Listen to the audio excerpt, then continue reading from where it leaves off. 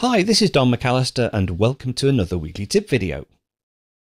CleanMyMac X is a fantastic utility for ensuring that your Mac is always kept in tip-top condition. We've previously covered the overall functionality of CleanMyMac X in several episodes, but in this tip video we'll be taking a look at a brand new module, and that's Space Lens.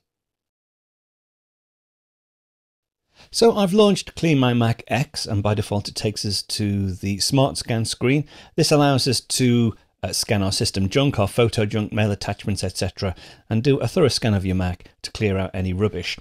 Now you can also go ahead and clear out large and old files. There's a module on the side for that, and that will just expose any large or old files that are on your system for you to delete manually.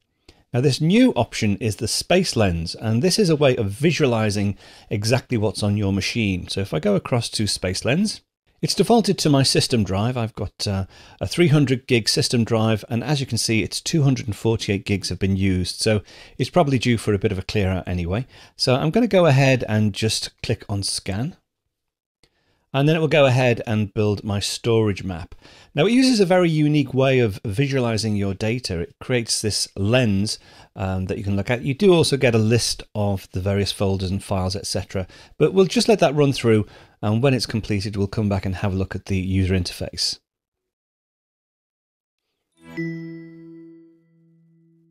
Now that really didn't take too long, but now we have, well, two representations of our user data.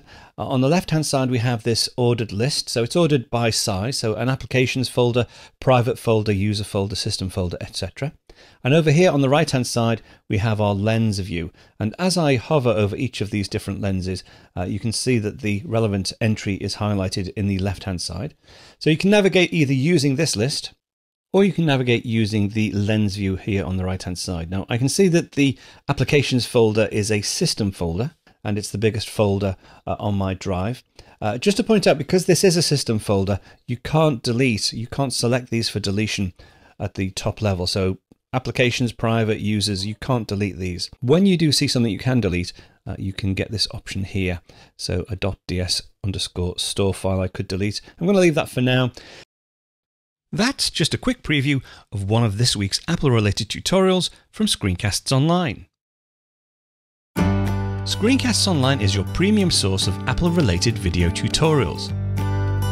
All of our members get access to brand new, up-to-date tutorials each week, as well as unlimited access to our entire video archive full of Mac and iOS-related tutorials.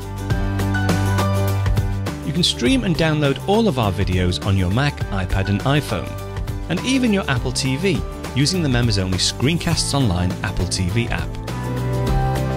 Membership also includes a complimentary subscription to the digital ScreenCastsOnline monthly magazine, published each month and packed with videos, articles, reviews, as well as hints and tips covering all aspects of the Mac, iPad, iPhone, and all of the other fantastic Apple products. So, if you're ready to start getting the most out of your Apple devices, visit ScreenCastsOnline.com today and become a ScreenCastsOnline member.